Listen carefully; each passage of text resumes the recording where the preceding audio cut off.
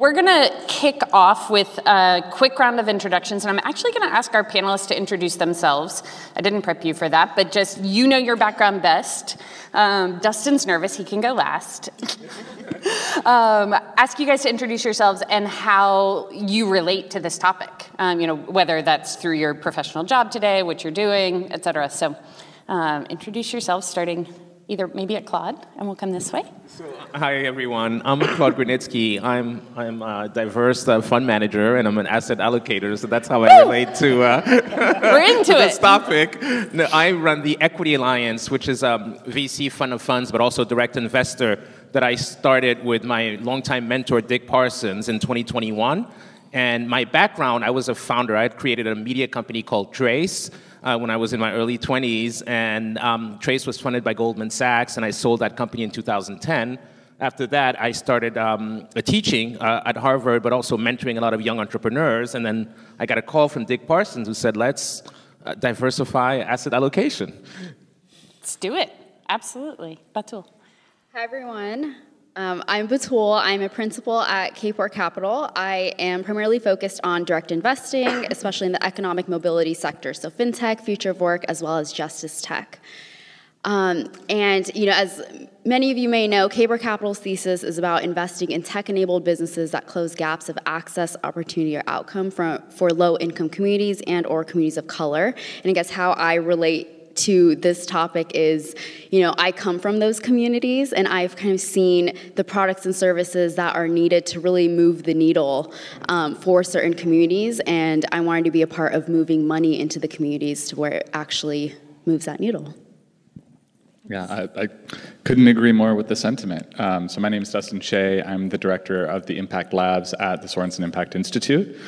In that role, I help to build partnerships to support a VC apprenticeship program that's designed to create more equitable pathways into the field of investment allocation.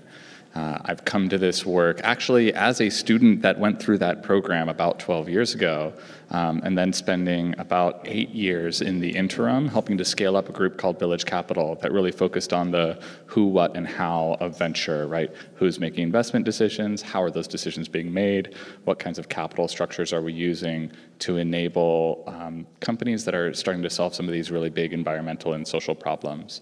And the reason that I've come to this work in this way is that I view those as kind of the major barriers that are keeping VC from harnessing the power of entrepreneurship to really address these problems. And if we are trying to invest in problems that disproportionately impact certain communities, we need to be investing in people from those communities who are most familiar with those problems and most familiar with the kinds of solutions that will scale within their community. Great. Hi, I'm Liz Roberts, head of impact investing at MassMutual. We're a large American life insurance company, and in impact investing, we have a sort of a two-pronged strategy that's addressing inequality and capital access, specifically to advance racial and economic equity. And that's split between direct investments through a Catalyst Fund 1 and 2 that invest in companies, and then also a first fund initiative that invests in first-time diverse fund managers, but funds 0 through 4 emerging managers. Doesn't have to be Fund 1. And I came to this work, it was actually a really windy path, but I was a tech entrepreneur myself in New York City in the early 2000s, built and sold a couple small tech companies, and in my experience with investors, with fundraising, there was never anyone who looked like me. There just weren't a lot of women, and there also weren't a lot of LGBTQ folks either at that time.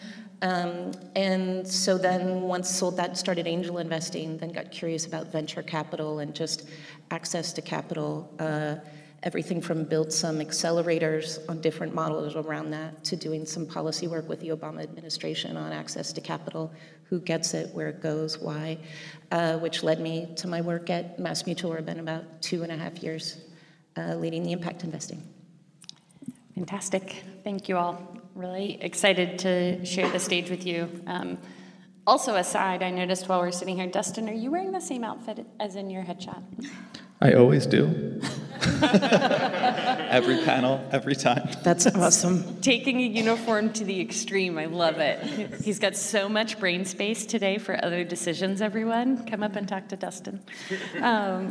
Wonderful. All right, to kick us off, I know you all shared just a little bit from the personal side about how you got into this work just now. This question is more about the institutions that you've either founded or you work with.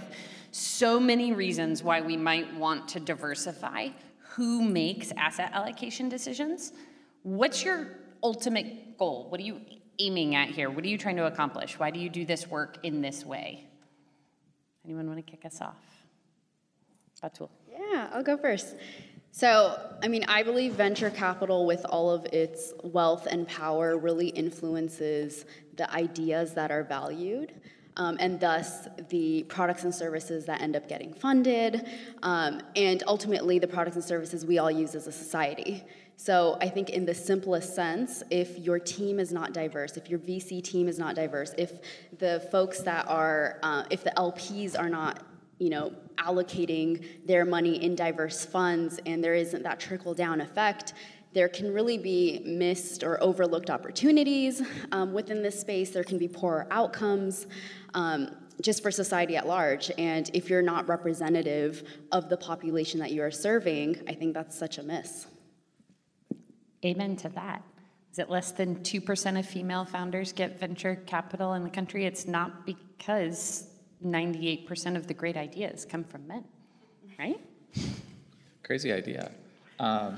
But the reason that I come to this work and what we're doing at Sorenson Impact is a little bit different, right? Like, we've been able to create a portfolio with, and just to call it like we see it, right, a not super diverse team that is over 66% women and people of color, which is very, very different from what you see in kind of traditional venture capital. Now that said, like the reason that I come to the work around trying to drive like long-term better outcomes for a society through venture and trying to change this system to make it work better is because when you look around politically, you see a lot of the challenges that we face as a society. We've got kind of deadlock on how we think we should solve them. Some people think deregulation, some people think new, larger government programs. Similarly, on philanthropy, you see a challenge of a lot of people doing a lot of really, really great work, but disparately and sometimes duplicatively because they want to put their name on something and say, I did this, which is also totally fine. It's their money. They can do pretty much whatever they want. But if we have those two major tools kind of tied up in some kind of deadlock, then there's a role for business to be used to actually drive positive environmental and social outcomes. And unless we take the time to really focus in on harnessing the best aspects of this particular tool of business to address or at least reduce suffering and increase flourishing, then we're really missing out on an incredible opportunity to drive the change and the development of the society that we want to live in. Awesome. Thanks. Yeah, Claude. I have a slightly different perspective because it's very much driven by my own lived experiences. When I was 30, as I said, I raised a $15 million Series A from Goldman Sachs, and I was a first-generation founder. At that time, I was still an immigrant. I didn't have I had a green card, but I wasn't yet an American citizen. I didn't really have anybody in my corner that I could lean on. And the kind of investors that I had at Goldman were, as you can imagine, very much focused on a specific type of ROI. But my media company, which I'd started in my bedroom, was very much driven by the power of hip-hop as a subculture and the potential that hip-hop had to change mindsets around the world, coming out of black culture, but then permeating into other cultures through the prism of music, film, fashion, art.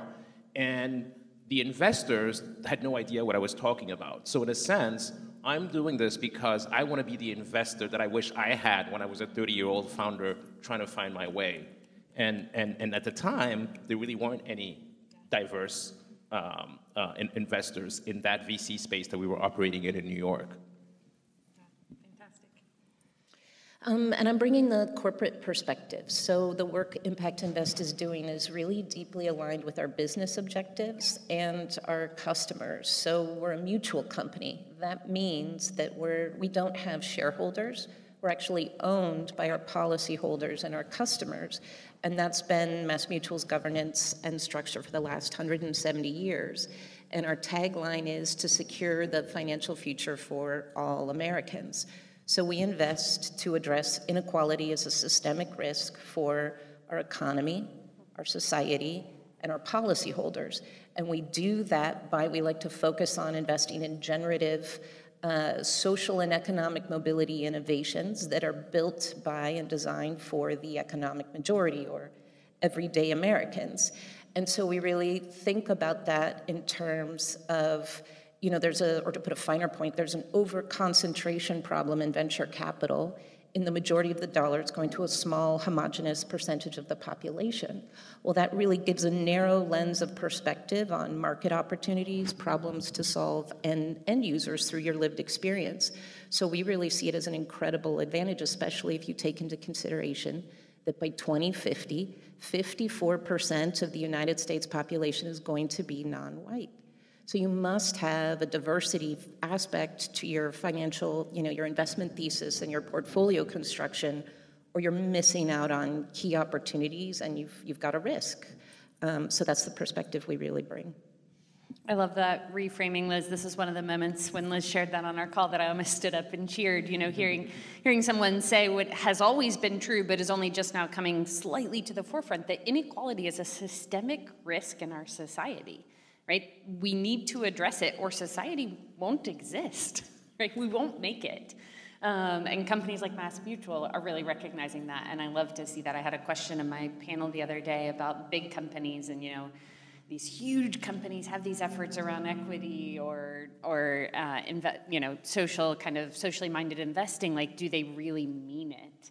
And when I hear Liz talk about MassMutual, it's so clear that MassMutual really means it. Right? This is not some kind of marketing ploy. This is de-risking a business for the future of all Americans.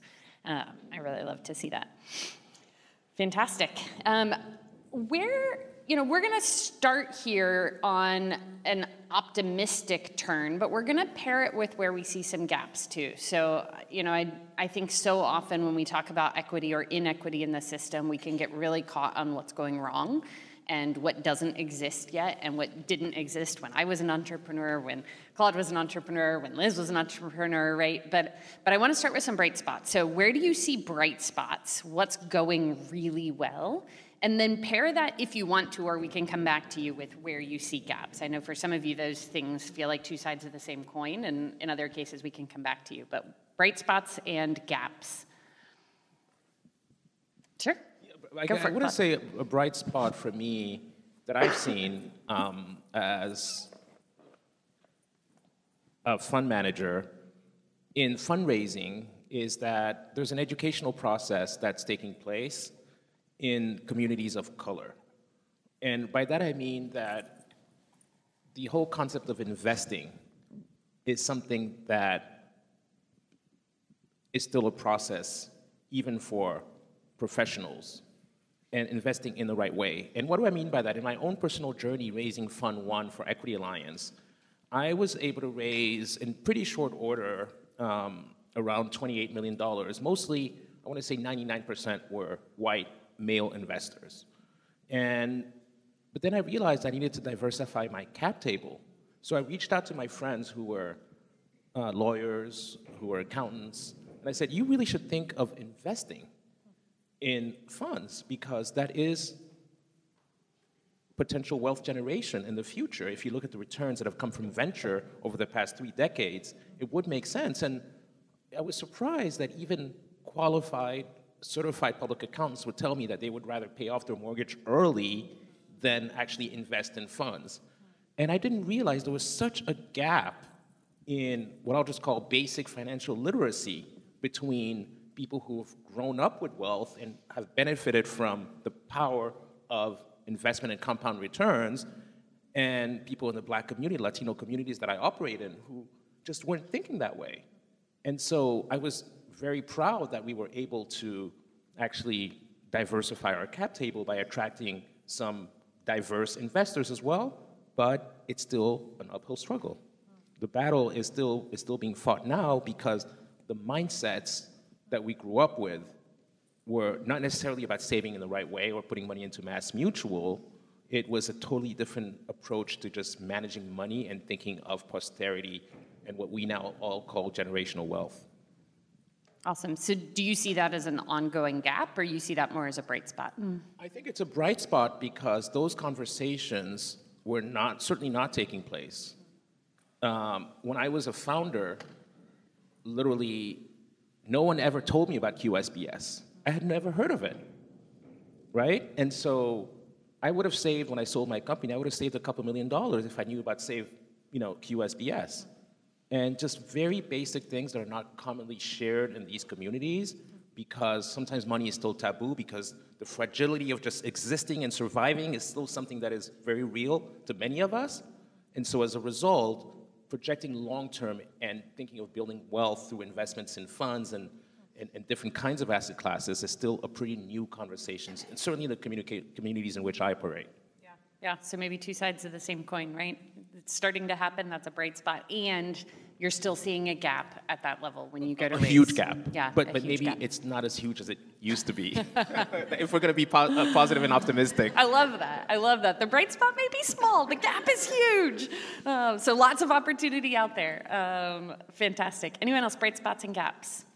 Well, I think one of the bigger bright spots is like the amount of intentionality that we're seeing across high-level LPs on focusing on diverse managers, and across the manager spectrum on including an inclusive approach in their own thesis, and explicitly reaching out to communities like accelerator communities and other kind of centralized hubs of sometimes regionally or industry or demographically driven entrepreneur support organizations to be able to explicitly drive that community connection that many venture funds just don't have. I mean, at the end of the day, I know that we're trying to make really strong progress, and our program is part of trying to make that strong progress, right, in terms of increasing demographic diversity. But even when we're looking at venture funds that don't have that representation already, we're seeing them reach out to groups like the Black Innovation Alliance to say, hey, I know that there are entrepreneur support organizations that are around that are sourcing and supporting and de-risking these early stage investments that I'd really love to take a part in. I just don't know where to find them. Can you help me actually engage? And you start to see people overcoming their own perceived pipeline risk. Now, we all know in this room the pipeline risk is not a real thing. There are many founders of color, there are many founders from underrepresented backgrounds that we can and should be engaging with, but for the folks that have used that as a pretty thin veil for a long time to not really stretch themselves to be able to get that actual deal flow, there's new systems in place to help them navigate that ecosystem. And that's on the kind of tops-down approach. On the bottoms-up, there's our program, the VC Apprenticeship Program, which has been going for about 12 years, but there's also this plethora of newer programs that are around. Some of them are 6 years old, some of them are 3 years old, some of them are like last year, right? There's groups like the Black Venture Capital Consortium, there's groups like HBCU VC, there's groups like Black VC, right?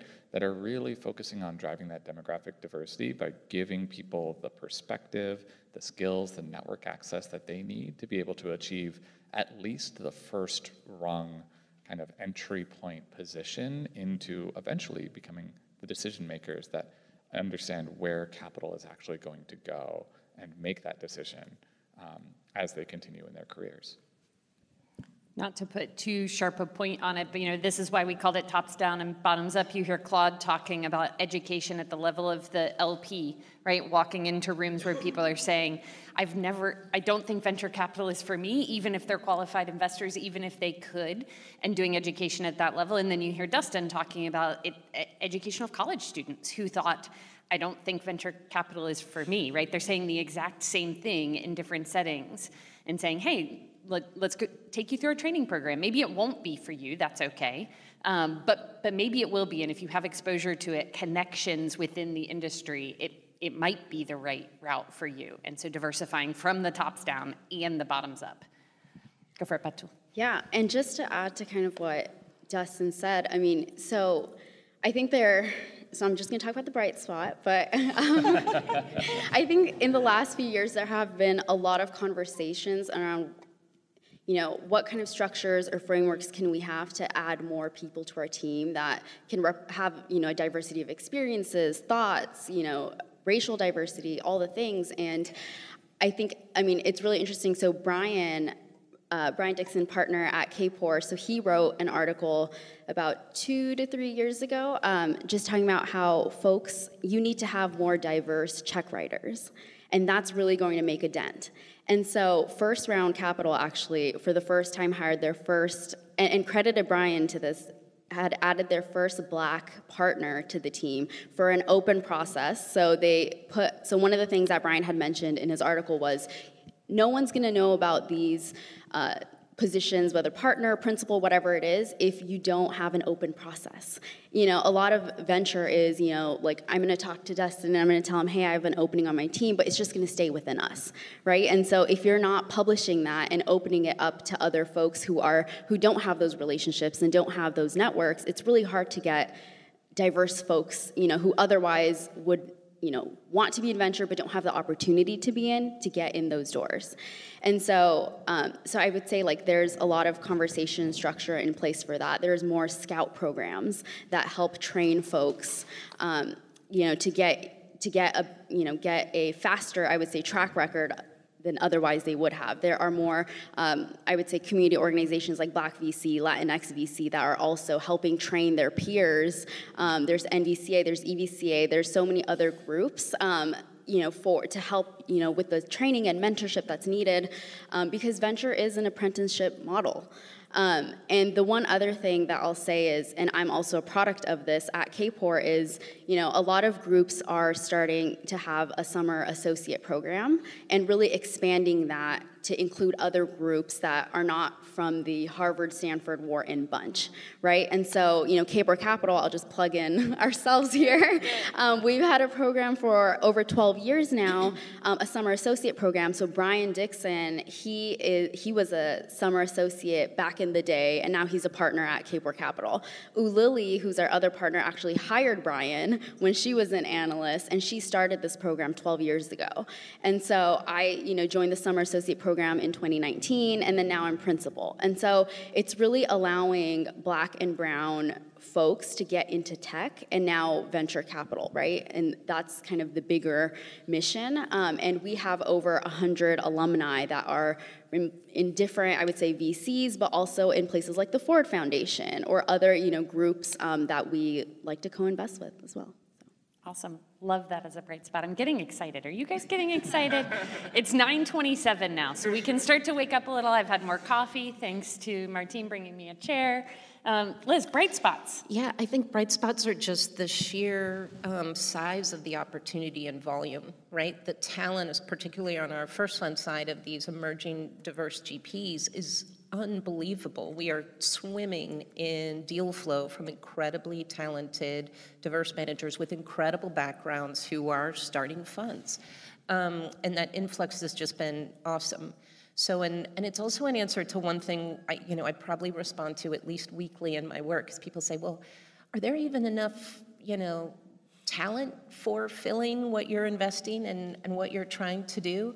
And I have to smile and nod and say, you know what, it's not a pipeline problem, it's a process opportunity, right? So that equity is as much about process as it is about the outcome. And I really love, listening to their panelists talking about the different processes that are needed, because in the status quo process, because it's either you're just talking to your friends, that tend to all be homogenous and also have a lot of money, or what happens in venture, is that you really open up those opportunities and being really intentional to widen the gap. And so we've unequivocally proven at this point there's a very robust pipeline. For example, in our scope of what we're looking for funds, we had an initial just 50 million that we were hypothesis testing, and in that we said, we've identified 300 funds in scope for exactly what we're looking for that represent 15 billion in investments they're seeking, right? So then we were awarded another 100 million. MassMutual was like, yeah, keep going.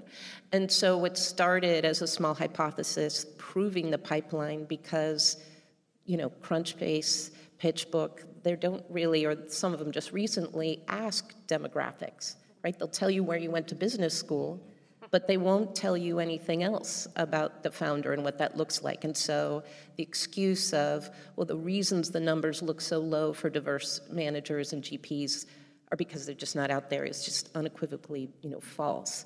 And so we've really seen that bright spot and so many fund managers coming into market. So that is incredibly exciting to us. And I love what you said earlier about, you touched on process and how the actual deals get in front of VCs. And that's something that I think is really important to sort of double down on. A lot of us have been talking about the allocators as opposed to the allocation and how we are actually deploying capital. But Kapor is actually a group that completely normalized a totally different approach, which is obvious when you think about it, right? But just having an open application on your website to say, we are investors.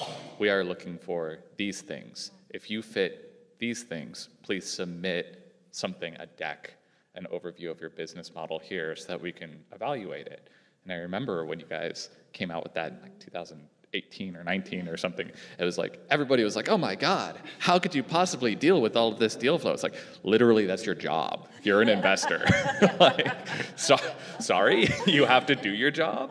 But we copied what you did, by the way. Yeah, and we do that now too, right? We're a financial corporation, and if you go to massmutual.com/impactinvesting, you can directly apply or find out more if you fit the criteria as a company or a fund.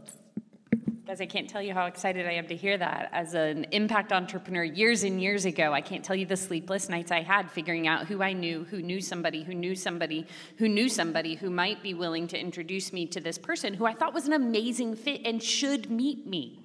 Right? Their job depends on meeting people like me, and I still couldn't always find the right connections, despite having 2 white male co-founders who went to Stanford. You know, that it's a challenge. So I love that from across the board, guys. Thank you. Fantastic. Well, a couple of you touched on bright spots without talking about gaps, and I do think talking about gaps in this room is super important because we want to know where those opportunities are, where those action points are. And I know, you know, Claude, you started with a small bright spot and a huge gap, but if you have other gaps to add, feel free. But we'd be curious to hear, you know, what you all think about where the gaps are today. there's still a huge perception problem. Like, and across the field, when you start thinking about or talking about either if it's about impact or a demographically driven investment thesis, immediately the first question that comes up is like, why wouldn't you consider a white guy investor? Well, like, maybe there are other funds that will consider a white guy founder for X, Y, or Z problem, right? But that perception of that as an additional risk instead of the acknowledgement of that as a strength of an understanding for the target community for a problem that you are looking to solve is a really stubborn problem that we're still struggling with. Even though we see Kapor Capital and others putting up top quartile returns from 2019 and from other vintages of their funds, right? Like, you're still seeing people saying, well, I don't know if you can possibly invest with an inclusive thesis and be able to drive high returns. Even though the Sorenson Impact portfolio, 66% women and people of color, is beating VC benchmarks by 1%, right? Even though we don't have a demographic focus at all, we're just looking for the best deals. Like, there's still this really stubborn perception in the community that either impact or inclusive approaches are concessionary models. I love that. I think we heard that across everybody's commentary. The perception and the reality are different, right? You know, Liz is hearing, well, is there really enough out there? You can do a little test. She's swimming in deal flow, right? There's so much out there. So perception versus reality is a really big deal across multiple axes of this problem. I do want to say, though, as you know, I have to be the cheerleader for the Equity Alliance and for the fact that we only invest in women and people of color. But I do have to say that over the past couple years, a lot of fund managers just kind of jumped on the bandwagon. What do I mean by that? I have met with over 300 fund managers, and you know, I'll just say it, many of them are just fly-by-nights because they kind of just see an opportunity to get management fees. And then when you start asking them what specific skill set they bring to the specific thesis, you know, some people just get stuck. And it just became a really fashionable thing to start a VC fund in the last couple of years, specifically also for diverse founders. And just because we are repping diverse founders and repping women and repping people of color doesn't mean that we just have to open the floodgates to just anybody who wants to start a fund. And so the work that we do collectively is really about being extremely discriminate so that we can identify the people who really do have a specific skill set and who actually want to build an institution, not just a fund. You know, who want to get to Fund 3, Fund 4, Fund 5, as opposed to let me hop in and hop out and make a quick buck, and then somebody else might be left holding the bag.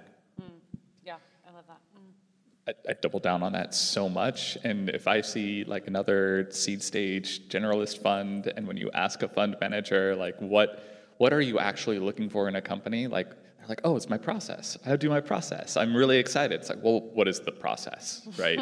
They're like, and then you find out it's the feel-good only fund, right? And it's like, I don't know. I don't really think that that's like a really strong investment opportunity. There are absolutely undervalued, overlooked, untapped founders and fund managers that are out there.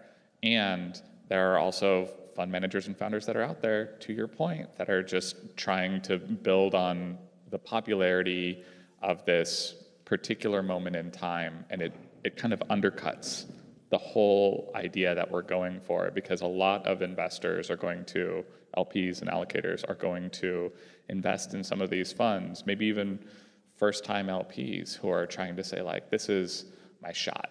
You know, I believe in this person because they showed me this really idealistic vision, and then they're going to have a bad experience, and then they're going to, this is the same thing that happened in early impact, right? They're going to attribute the problem to the full asset class or the full demographic of founder instead of that they had a bad decision-making process, right? And then I'll just really quickly just share perhaps a little factoid. I can't tell you how many fund managers I met in the year 2022 who said they were solving for the future of work. I mean, it's like, you know, the number of decks that were about, we're going to solve, I mean, like, what specific angle do you have on the future of work? Is it future of income? You know, and then now they're stuck, you know, because future of work was going to be the El Dorado, the Holy Grail. And yeah, so Liz, on to you. I know you have stories to share. Your turn. Yes. Yeah, I mean, I think there always is a lot of noise in every market. I think what we really look for, and one thing I get frustrated with is, you know, that perception, right? And that, you know, impact investing in general, people hear concessionary returns. And you're like, no, I'm seeking risk-adjusted market rate returns, and I smile. And then they hear race, and they say, that's so fantastic, you're out of community responsibility or philanthropy. And I say, no, we sit in investment management. We're investing, you know, out of the general investment account. Because when you start to bring in race, that's sort of a race, that's all they sort of think, and then bring their own judgments to that. And that's one piece of the demographics for all the reasons I sort of listed of, like, we believe the best talent can come from an area where we know if our portfolio doesn't look like the US Census, we're missing that talent. But there's so much more that goes into a very thoughtful investment process, right? What is their differentiated thesis? What is the unique lens these founders bring to their background? How are they sourcing deals? How do they relate to entrepreneurs? What is their back office skills and portfolio management? What's the team they put around them? Are these, because we also want to seed the, you know, the financial institutions of the future. This isn't a one and done charity product. We are building a platform. We write, our smallest check we can write is $5 million. We write $5 and $10 million into these fund managers, and they go through the same operational due diligence process as anyone else at MassMutual, whether you're a BlackRock coming in or something else, you have to go through the same process. And so that's intimidating, and for our sub $100 million funds, we invest in funds from $25 million to $250 million. And why that's a big range. For a financial institution like me, you're typically completely invisible if you're under $250 million, because we're not going to bother to write a check less than $25 million. So you go through this, but we have a workbook with our ODD that goes to it, and it's a laborious process. You can ask any of our first fund managers. But at the end of it, they sort of have a workbook that's, so you be SEC compliant for a $100 million fund. But it's a lot of things that aren't expensive to do. It's like, what do you do when you're going to wire cash? We're like, well, I call my bank. Well, no, you email a partner. It's so much about cash control and compliance to make you really institutional ready, but most institutions don't take the time. So we go deep with a very small handful of funds. Unfortunately, that's our process. We probably work with 4 to 6 funds a year we actually close on because it's a very laborious process, but for all the right reasons. We're an insurance company. We're 170 years old. We have a very high, risk threshold. But what's been good about this process is that if you get our stamp because it's our cash, but we also leverage our reputation, right? Our social network, sometimes even our intellectual capital, and all of those things to tackle this problem. So the going deep and demystifying the fact that we're just like giving away money is like, no, this is a very intentional process, and how do you empower them for the future? That was a lot, but my problem is, or my downside of the gap, is there aren't enough other LPs alongside us in the market. Despite the fact that $100 million funds this size perform really well, regardless, despite the fact we could paper to the moon and back that diverse teams outperform, the cash doesn't follow, right? And so I think that's our real frustration, is finding more LPs to help finish these rounds, and that's gotten, worse in the economic environment recently. So to any allocators in the room who are curious, we'd love to open source our process. We'll tell you how we do it. It's not a pipeline problem, it's a process opportunity. And so we're just really excited to bring more folks along. And we're actually hosting an LP-only power hour tonight, trying to collaborate with more folks to think about this alongside. If you're an LP or you're an allocator who are diverse manager curious, go see my colleagues Tomasz or Chris right there. They'll help you get there. Fantastic. Quick follow-up question, Liz. After you go through that long, laborious process with a first-time fund manager, you make them institution ready. Are you seeing follow-ons from other institutions? I know you just said that was your gap, but also like... We're actually seeing a very good, what we call sort of graduation rate, because that's our goal. And even something like a family office will add a 0 to the end of the check, because now they're going through, if they're MassMutual compliant, this kind of goes to a different echelon of readiness and credibility. So. Oh, I love that. I love that. You see $1 million check go to a $10 million check to help fill out a round. Exactly. That's awesome to see. As a reminder, if you have questions for any of our incredible panelists here, feel free to just turn your head around. David's in the back in the purple shirt. He's got cards and pencils. He can pass them out. He'll collect them then from you and bring them up to make sure we get a chance to address. Oh, we got lots of questions coming in. Fantastic. Keep writing your questions if you have them. Wonderful. One last question from me before we turn to these questions coming in from the audience. What are some unexpected challenges you've faced while implementing your strategies?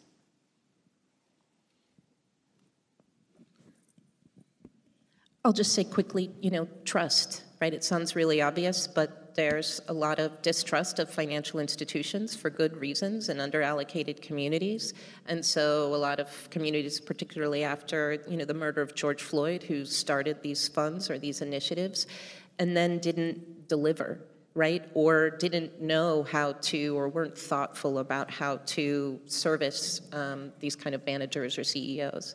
And so I think really walking the talk and building trust takes time, takes intention, takes purpose. And it's not that we didn't know that, but just how important that factor is.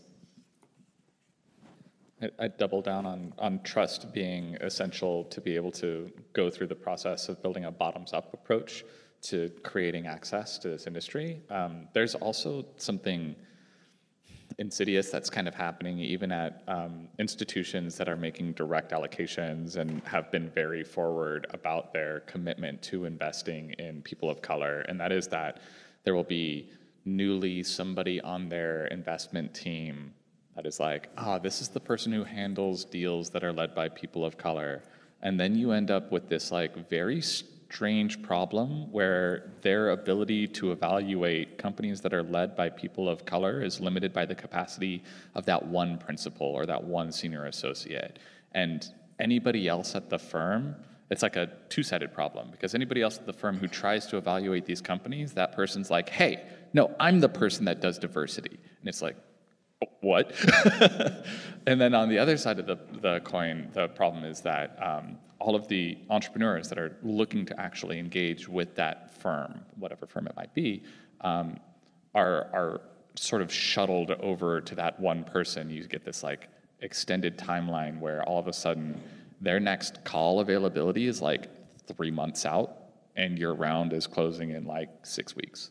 And you've got this terrible challenge of, and not one that it immediately would come to mind if you see like the public announcements of, oh yeah, we're here, we're ready, we're making allocations, right? But it's a really big challenge that you see in the space. Yeah, I'd say, I mean, I have two things, one for top down, one for bottom up. I mean, when you're direct investing, I feel like sometimes the words impact investing can be so buzzwordy, and they mean different things to different people, right? Just depending on who you're talking to. And, I've had folks, tell me like, oh, well, no one's competing with you guys, right? Like, that. Like, you are the nonprofit of VC, which is not true at all, considering we just raised a $125 million traditional fund, and as being stewards of capital, like I have the same metrics and benchmarks, and I feel like I almost have to scrutinize a deal even more because I'm looking at positive outcome, but I'm also looking at, is this venture scalable? And so you've got extra that you have to do. Yeah, so just from that side, it's like, how do you build a coalition of partners that actually believe in what you're doing and, are on the same page, as you and as, the cap tables that we're on. And so I think from that side, it's like really a push and pull between like, what are we actually doing here, and almost convincing other people of that goal. And then just like a quick story on the other side, we just raised $125 million close last year, and we raised on the, I would say, heels of George Floyd and Black Lives Matter, everything that happened the summer of 2020. And, I think that was such a catalyst event for folks to start investing in and having mandates to invest in Black emerging managers and folks of color. And, as later as we got on in the process of raising, maybe our third close, fourth close, there, we had one of the LPs tell one of our partners, like, oh, well, I don't have any more Black money for you. And she was like, well, I'll take your green money. Like, this is the same type of fund, that we're raising as everyone else, and you can point to our impact report, of Dustin mentioned, like, our investments are at the, on par with funds of the same size, and we're on our third fund. So imagine, I can just imagine when emerging managers are, starting out, don't have that much of a track record, like what an uphill climb that can be. I really want to build on what you just said and kind of dovetailing, because as the managing partner, my job is to raise money, and for Fund 1, which I ended up raising in 2021, still riding that kind of George Floyd wave, it raised it in pretty short order because there was real demand.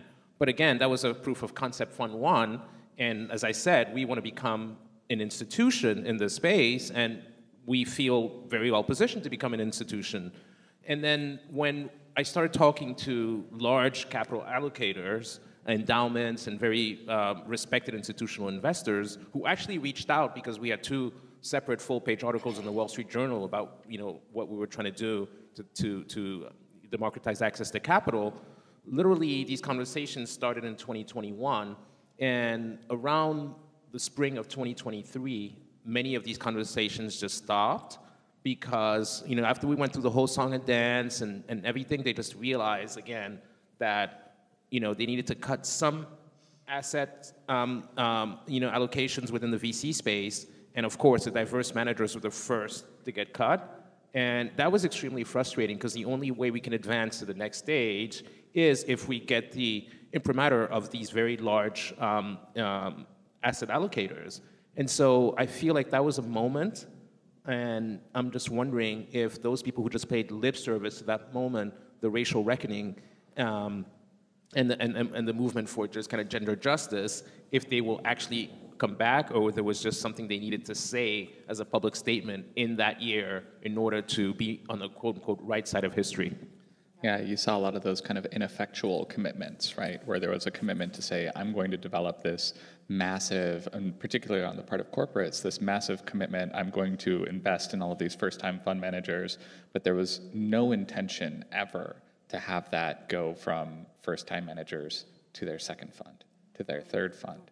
That's one of the things that's been so exciting to see about MassMutual's approach and your ideas of making sure that as you're investing in these first-time fund managers, you're also following them for Fund 2, because that Fund 2 to Fund 3, before you're no longer considered an emerging fund manager after Fund 4, and you're still, getting started, that's such a challenging spot. It's like the same challenge that you see for direct startups as they're going from kind of their friends, families, and fools, or really pre-seed kind of round, right, to their Series A, that opportunity gap or the valley of death, depending on your level of optimism, right? It's the same challenge that you're seeing just at the fund level.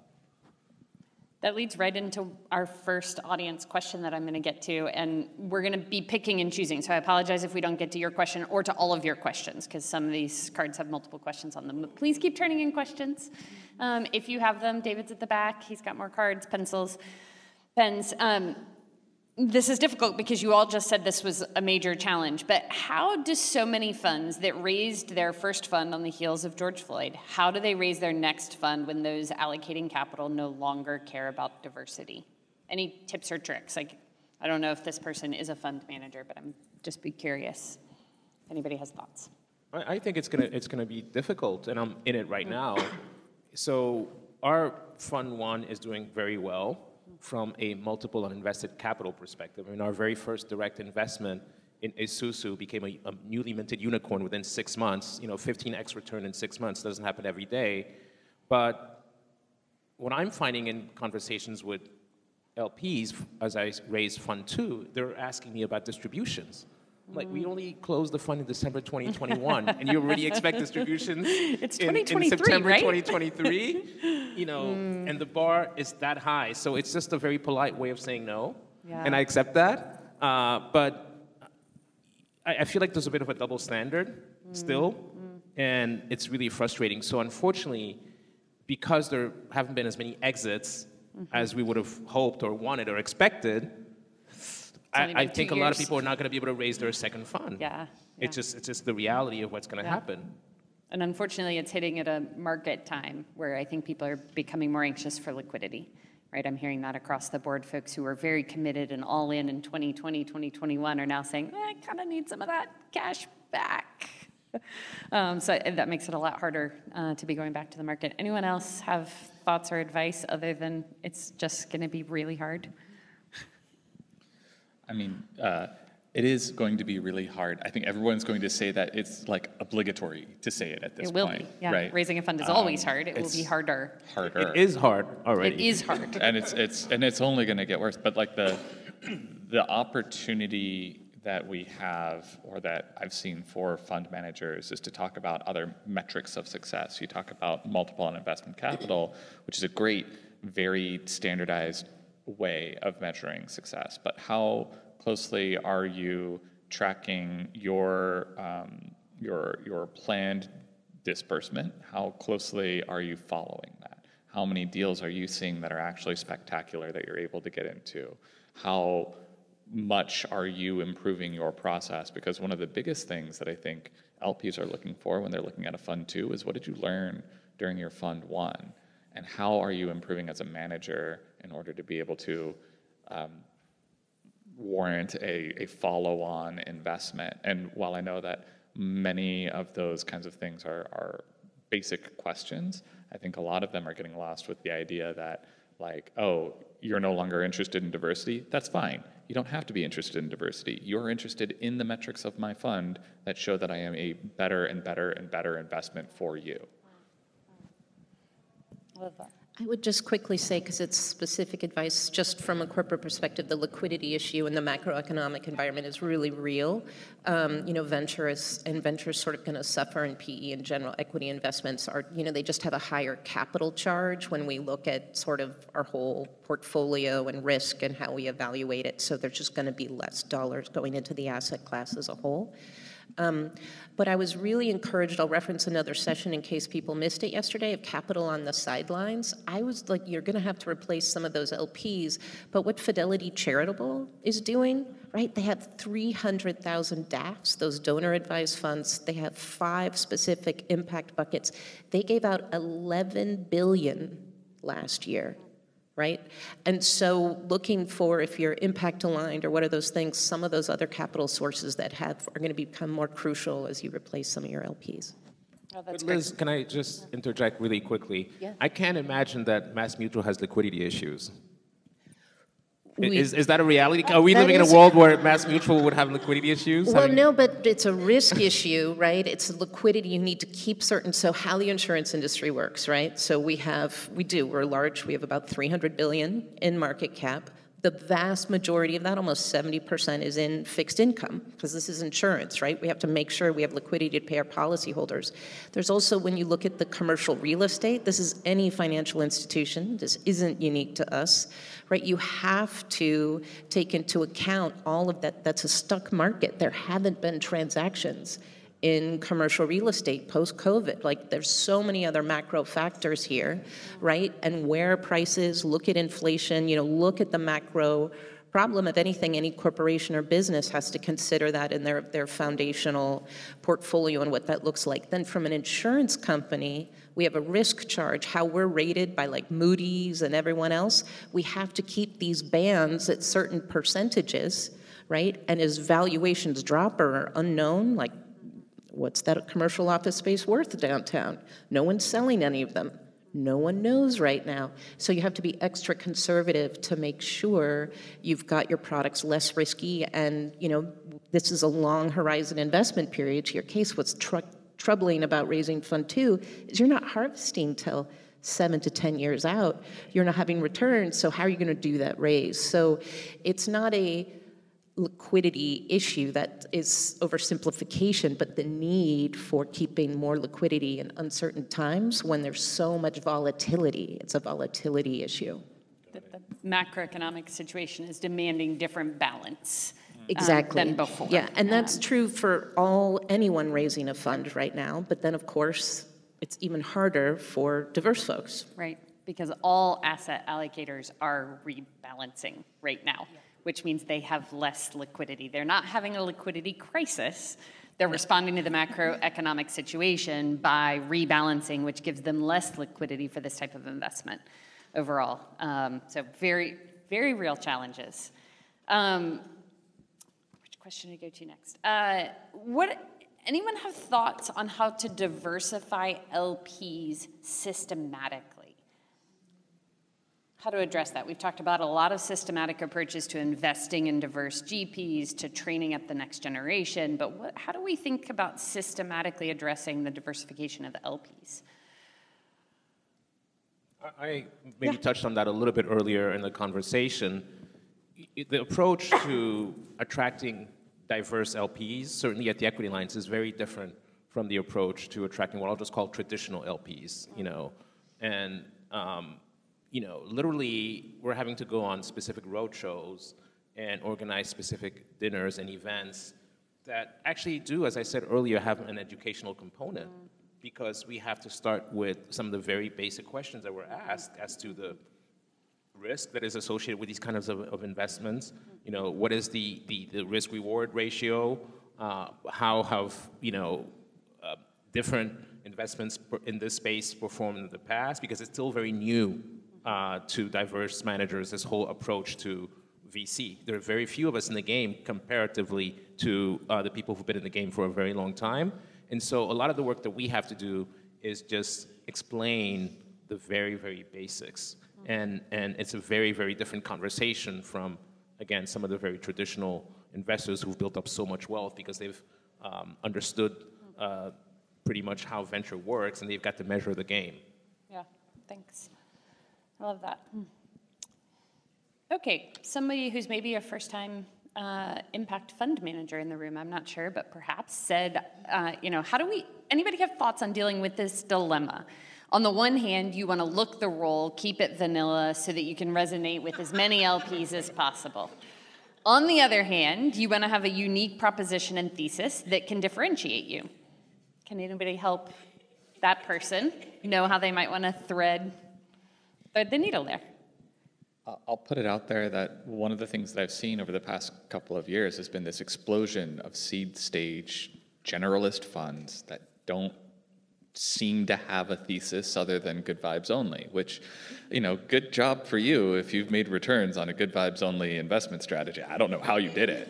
But that's especially during this time when LPs are paying more and more and more attention to the risks involved in investing in emerging managers, or even any kind of manager. Being laser focused on why your thesis is going to outperform and how you actually implement on that thesis is so much better than coming in saying, I'm going to look everywhere and see the bright spots. It's like, no, man, you're not. You're not. There's just too much deal flow that's out there. There's no way for you to be able to effectively parse everything. If you believe in your thesis, that's going to come through so much more strongly. And frankly, when you're investing in a first-time fund manager, a lot of LPs recognize that even though there's Preqin data to show that first-time fund managers outperform, a lot of times you realize that you're investing in a fund that is like the learning fund, and they're going to create a better thesis over time. You're really investing in the development of a firm, not necessarily that specific first-time fund. At least that's been my perspective and what I've seen from LPs so far. So other people who are actually allocating capital can talk about that much better. Well, and maybe the summary there is that appearing vanilla, to be appealing is a mirage. It maybe gets you your second meeting or your third meeting with an allocator, but you don't actually want a second meeting or a third meeting with an allocator who's not going to invest. Getting to know quickly is maybe even more important than getting to yes quickly, so that you don't waste your time in rooms with people who aren't going to invest. So my advice would be being specific. Actually, it maybe gets you more no's, and so it doesn't feel as good, but those no's are actually really, really valuable so that the yeses really resonate. Yeah, just like you would tell your founders, you want aligned investors, you want aligned allocators, you want them to not just do a one and done in your first fund, you want them to stick with you, you want them to believe in you, you want them to open doors for you. So as best you can, be authentic would be my recommendation, and or multiple decks, right? You have a different deck for, you could know your audience, which, but as much as possible, I just echo what everyone says. Know your allocators. Yeah. Yeah, and just to add to that, just because we just raised, I think for us, it's like we could not raise based on our Fund 1 and Fund 2. We had our impact report, we had all our data there, but we could not raise based on that, and everyone wanted to know, okay, but what is special about you? So we had like a Venn diagram within a Venn diagram, just to get to what is our sweet spot, right? Is that our gap closing thesis? Is that our network effects, our summer associate programs? What is it about us? And we really had to nail that down just to, raise in a 2-year time frame. Awesome. Thanks, everyone. Come up and talk to us if you were that first-time fund manager. Oh, we're not quite done, but you're welcome to clap. At least I don't think we're done. I think we have a couple more minutes. Is that correct? Yeah, we have a couple more minutes. Awesome. So 2 questions I'm going to weave together here, and just would love to hear the audience answer. I was in a conversation on this exact topic yesterday, so I think it's a really timely one, and my guess is many of us are having this conversation. How are you defining diverse? And there's some specific questions about racial or gender. What about socioeconomic diversity? What about neurodiversity? Someone wants to know, why you may or may not include Asian as part of your diversity thesis when making investments. So I know that can be sticky, but I'd just be curious to hear. Claude, you look like you want to answer, so I'd love to start with Claude. Because I've spent so much time thinking about this because I'm an investor in the Fearless Fund. I'm pretty sure some of you have heard about the attack on the Fearless Fund and their whole approach to investing specifically only in black women and giving grants only to black women. And the way that I think about it now is I define diverse as underrepresented. And I thought it through, and that's kind of like how I see it, because there's certain people who are just underrepresented, people like myself. We are just underrepresented. And diversity just seems a little bit too broad because, sometimes in my educational process, when I'm on these roadshows, there's so much confusion between diversity, equity, and inclusion. And people ask, what's the difference between DEI and CSR and ESG? So I'm like, okay, Now I have to kind of break it down like that. People just get confused, and I feel like people can understand the concept of underrepresented because just some people are just not in the room, and you just have to look at these websites, and they're plain vanilla, right? Yeah. Yeah, I love that as a lens. You know, the conversation I was in yesterday, somebody said, well, then let's count immigrants. And I said, well, that sounds great. I love that. If somebody just moved here from the UK and comes from, you know, a high economic status, you know, maybe white man from the UK, he's an immigrant. Does that count? He may not be underrepresented in terms of people who are being funded. Maybe he is, maybe isn't. I actually haven't looked at the stats on UK founders, but underrepresented, I think, is a great lens. Anybody else? Liz, do you want to? Yeah, I mean, this is complicated with the new Fearless Fund. What I'm particularly proud of is that MassMutual is continuing this work. We built this work. But there, of course, is a risk analysis that's going to happen as those laws change, and we don't know where it's going to go. But intentionally, the roots of where this program was started was in response to the murder of George Floyd. So we specifically, on the fund side, which I think is, you know, what most folks are into, are investing in Black, Latino, and Indigenous-led fund they have to have also significant ownership, right? So we look at two steps. So if you look at 4% of GPs across the US are Black, Latino, or Indigenous, despite those three groups making up a third of the US population. So we look for at least 1/3 ownership in the GP of those three groups. Right, so it isn't excluding other groups, but look, because that's the ownership in the census. And then we also look by mandate or just by practice that their portfolio also looks like the U.S. Census.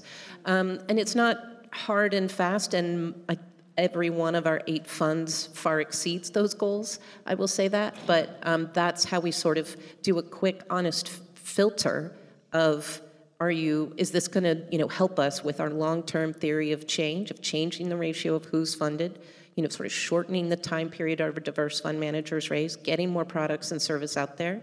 And then as a life insurance company, a 170-year-old company that wants to be here for another 170 years, are we seeding Black, Latino, and Indigenous generational wealth, right? And that commitment. And so that's really how we define diverse, but it's part of what we're trying to achieve. And then we want the differentiated thesis, the alpha, all of those other things. But that's sort of the baseline. Yeah. Before you add on a follow-up just for Liz, would there be a reason, I am putting you on the spot, so I would normally say in casual conversation not to put you on the spot, but I am putting you on the spot, so directly, is there Asian fund managers, according to this question, say represent 0.3% of the whole asset management population in the U.S., would there be a reason that you didn't include specifically, not that you would exclude them, but that you didn't specifically include Asian? Yeah, it's really GPs? hard. I mean, I have to turn down so many talented people. People be excited you're swimming in deal flow, except when you're dealing with capital inequity. And capital inequity is not unique to Black, Latinos, or Indigenous people. Right? There's Asian folks, there's women of all races, there's LGBTQ, there's a lot of different ways to look at this. And I think, we're starting with hypothesis, testis, and thesis that investing with a diversity lens matters and can have huge opportunity and returns, and the pipeline exists. So we started with Black Americans. We have been expanding in our programs and reach, right? We started with a hypothesis testing, 15 million to address inequality in capital access. We're up to 300 million in 2.5 years, right? One of that second commitment was in fall 2022, and then another 100 million we announced in first quarter of this year. This isn't a fly-by-night thing, but we're building it slowly, one kind of thesis at a time. So I would say, that's the situation of where we're starting. It's not the limits of the opportunity of using diversity as a lens for investment. Awesome, thank you. I'd say this is a lot of top-down, which is really, really exciting. On the bottoms-up, how are we changing the future sort of makeup of investment decision makers in the country? I mean, the reason that we are thinking about diversity from a socioeconomic, from a demographic, from a gender perspective with the Sorenson Impact Institute and our VC apprenticeship program is because what we're looking to do is much like you just highlighted, right? Improve the representation of fundamentally underrepresented people in investment decision-making roles, or at least on the pathway to getting there. And so we are and have been based at the University of Utah for the past 12 years. Utah's a really white place. Like, we have to be very intentional about developing our relationships with not just schools that are focused demographically on other populations, HBCUs, Hispanic serving institutions, predominantly black institutions, right? But we also have to be intentional about making sure that we are reaching kind of across the spectrum of socioeconomic diversity. The University of Utah's MBA program is a top 10 public school MBA program, right?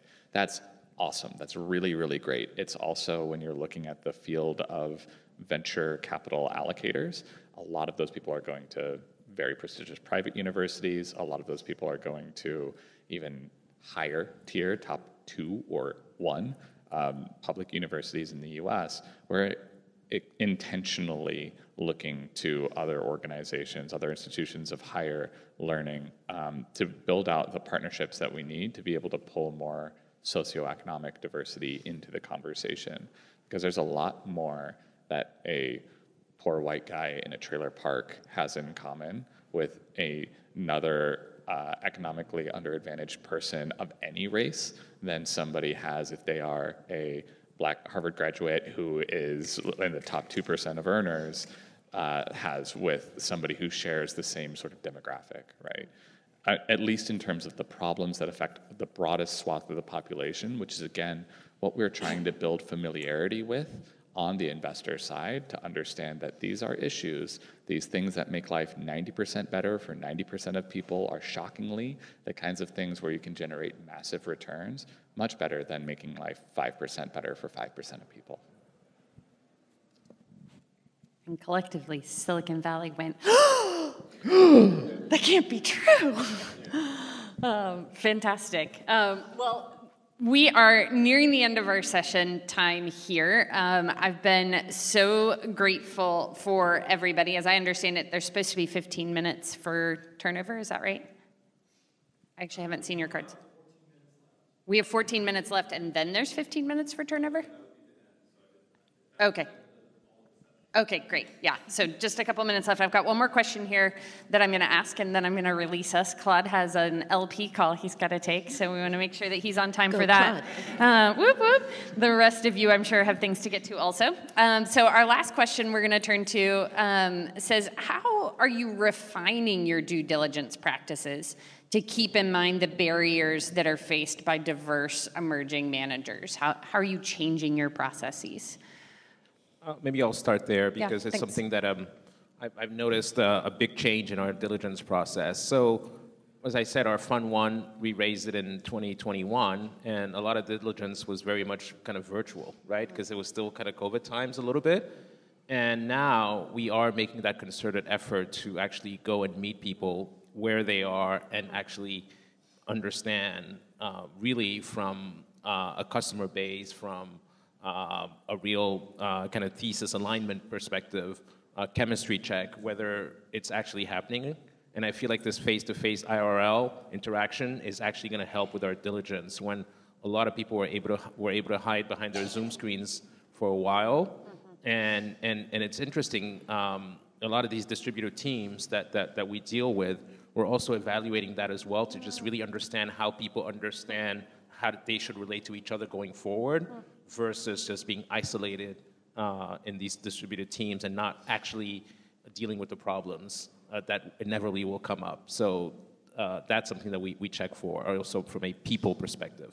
Yeah, that's interesting. And that's a word out there to all the managers who are thinking they wanted to focus on the future of work. Your future GPs, right, your funds may be evaluating how you're thinking about the future of work and whether they think it can be successful, right?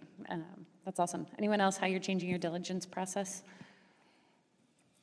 I mean, we look at, we, are inspired by, there's a lot of people who've been doing this work a very long time, well before corporates started coming into it, right? So level setting there. And there's something I personally like is Due Diligence 2.0. If you've ever Googled that group, it sort of really gives almost an instruction manual of how to think. And we kind of, in general, also take a look twice sort of approach to both our direct investments and our fund investments.